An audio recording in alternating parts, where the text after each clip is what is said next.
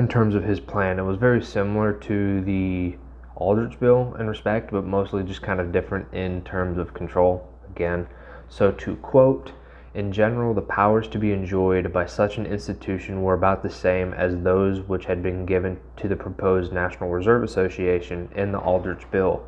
The plan provided, however, for a measure of strong government control, with almost direct government ownership of the bank, which would indirectly make the circulating notes issued by the bank government obligations.